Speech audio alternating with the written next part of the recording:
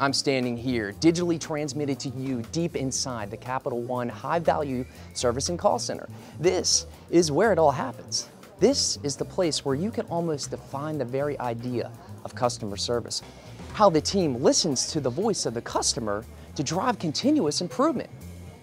Walk with me to get this exclusive look. Okay, so you need to replace an important piece of equipment? How long have you had it?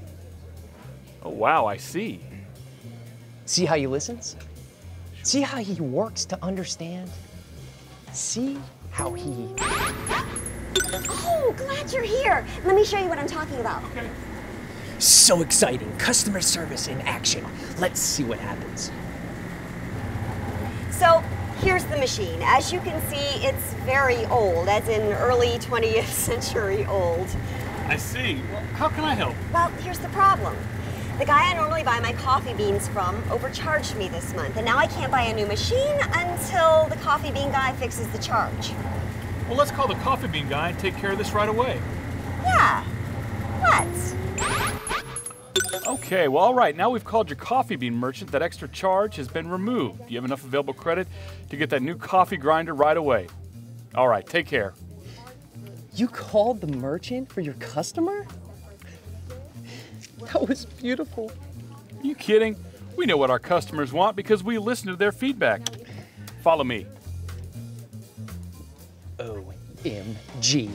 I think we're headed to the war room. Okay, great feedback, guys. Let's take a look at our next customer. I take it that Tammy down at the coffee shop really appreciated when you contacted the coffee bean merchant to resolve her disputed charge.